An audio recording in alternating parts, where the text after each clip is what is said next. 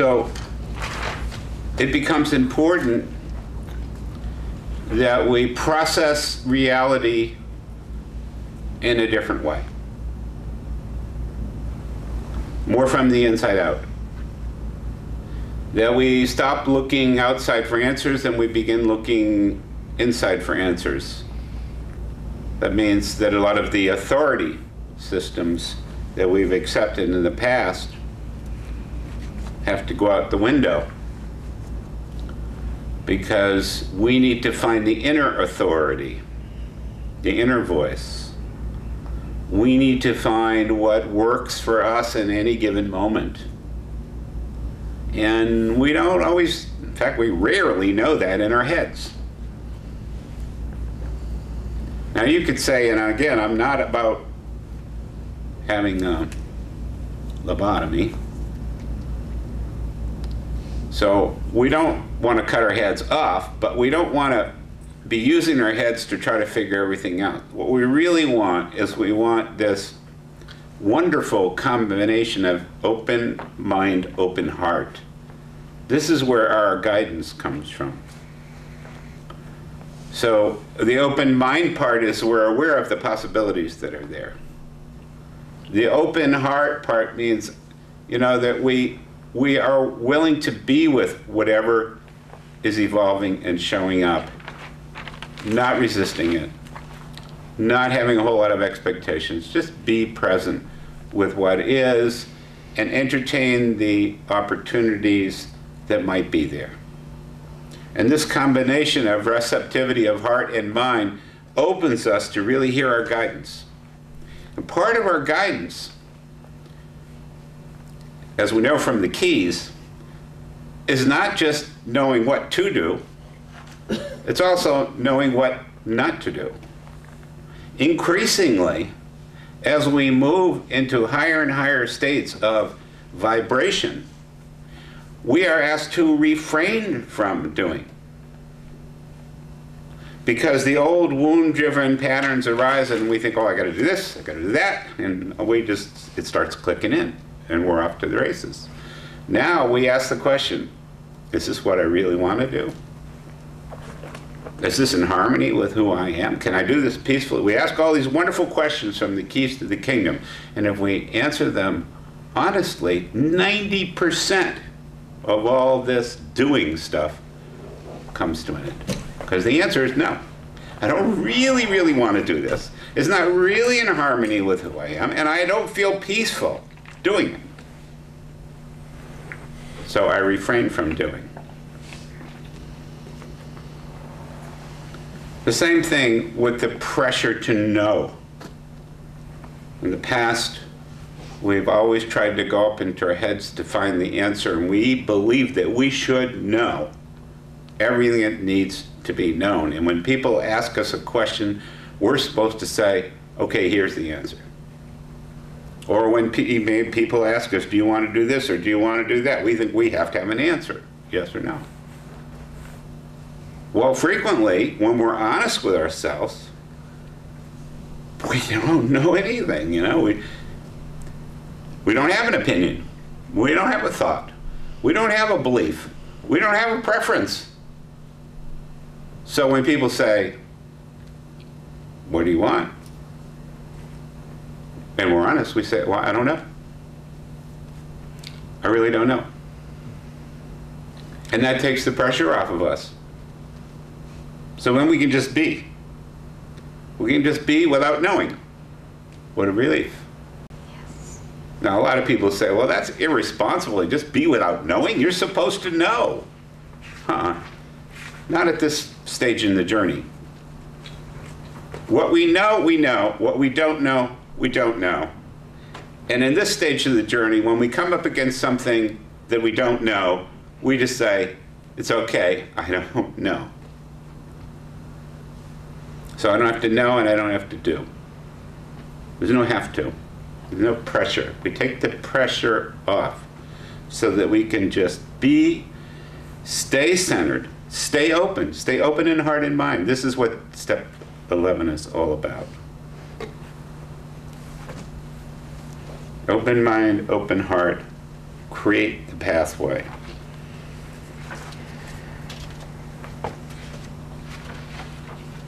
Now we recognize that it's not simply a question of coming into alignment mentally, it's also coming into alignment emotionally in our hearts. It has to feel right. If it doesn't feel right, we don't want to do it.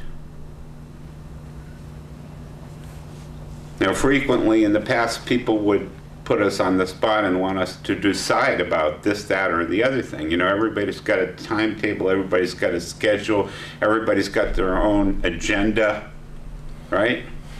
So people come along and say, okay, this is the schedule, this is the agenda, this is the timetable, decide.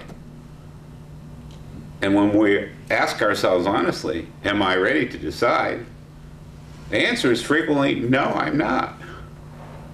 So now, instead of accepting the pressure from the outside to decide before we're ready, we just tell the truth. That's part of the practice here in the Keys to the Kingdom.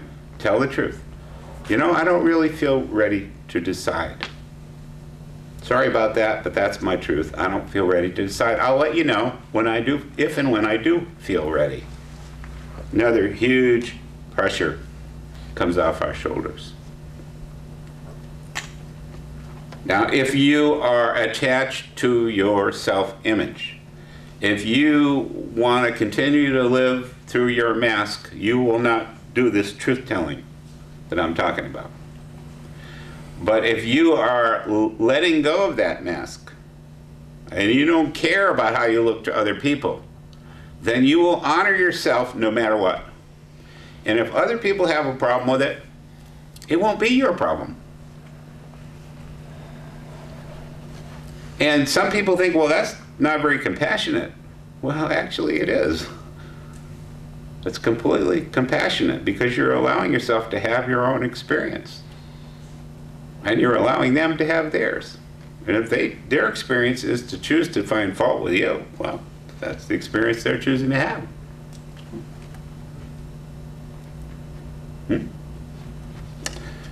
Okay, so the other thing you begin to realize is there is a greater good. You know, part of what we're trying to get in touch with is what's good for us, what feels right to us.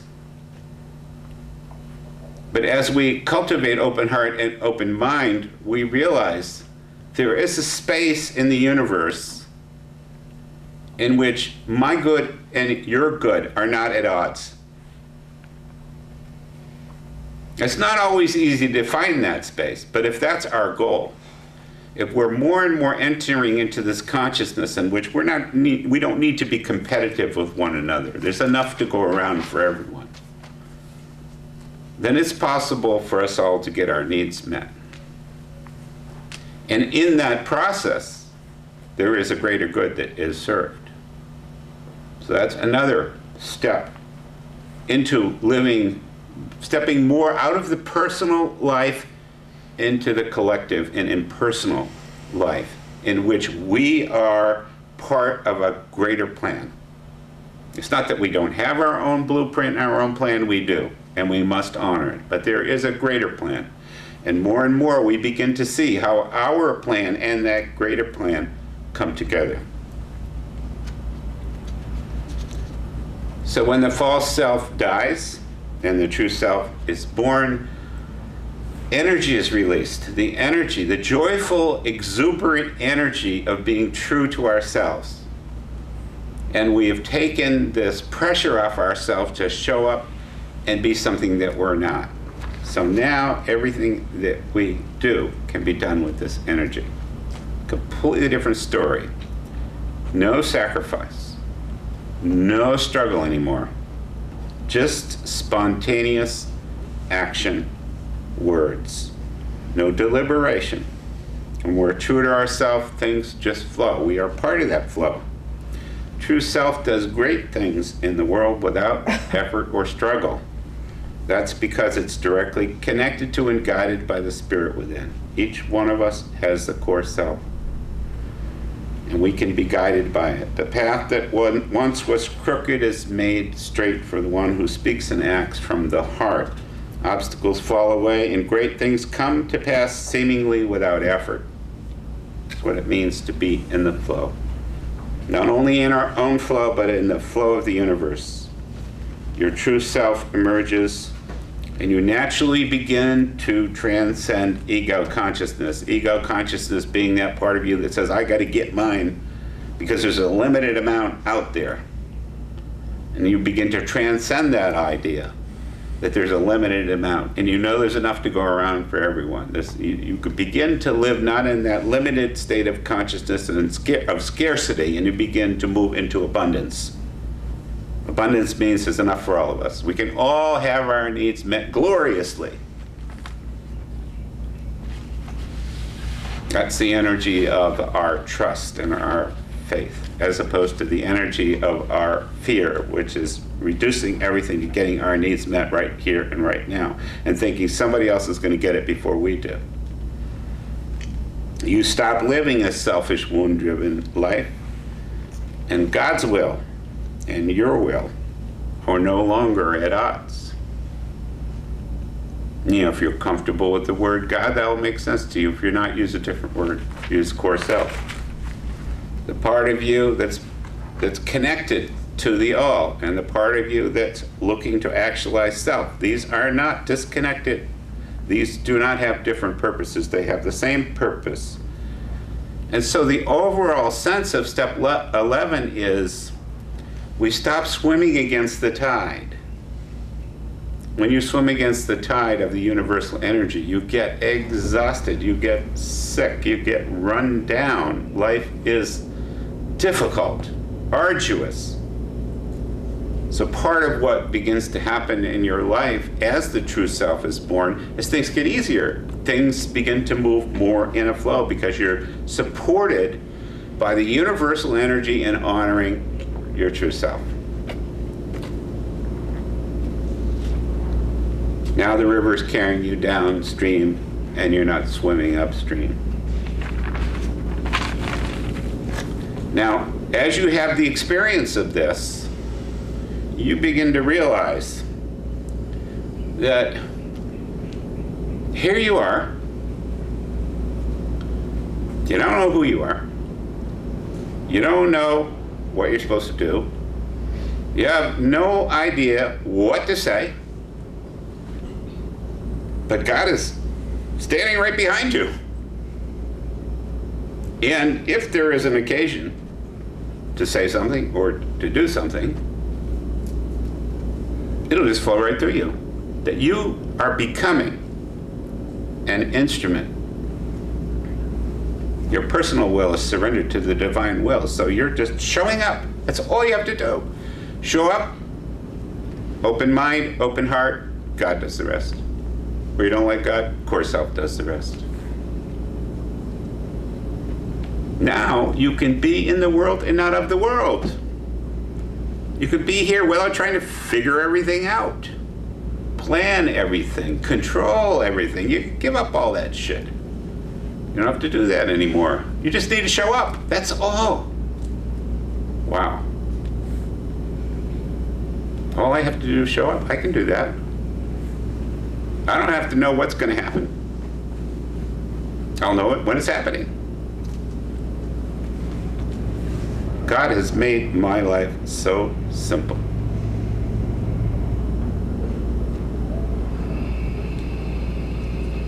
God has made my job description so simple and pure. Just show up, Paul. That's all. I'll do the rest.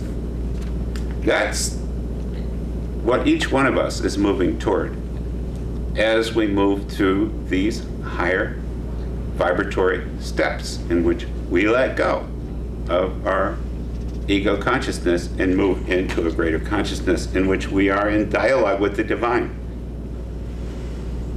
We offer our willingness, and it deepens and becomes trust.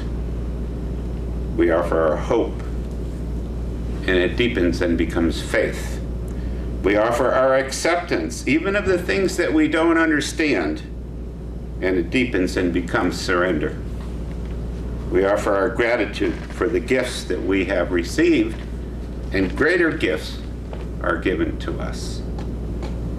The more love we give, the more love we receive. Extraordinary, co-creative process, larger than life.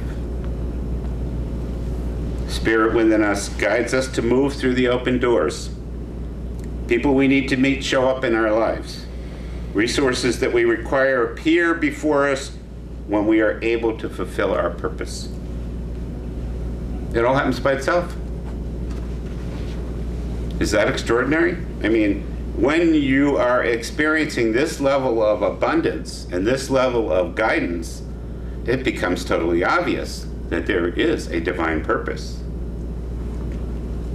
And you're part of that purpose.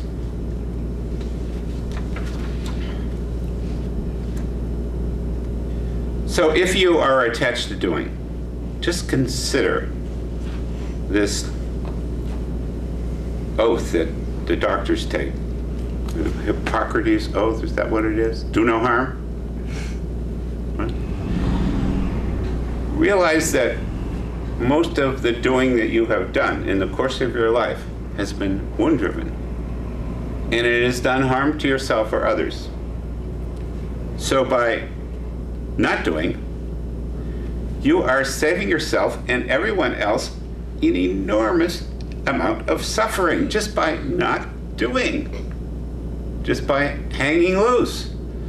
So it sounds like it's a little bit strange that we say hang loose, don't do anything, just be. But really, that is adding to the love energy of the universe because there's less wound-driven behavior going on. So if I'm going to do harm, better not to do anything.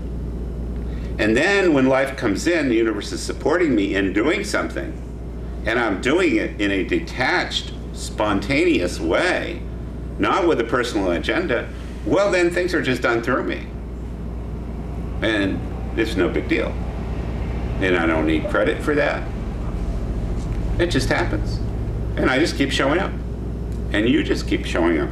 And life keeps moving, and the miracles keep happening.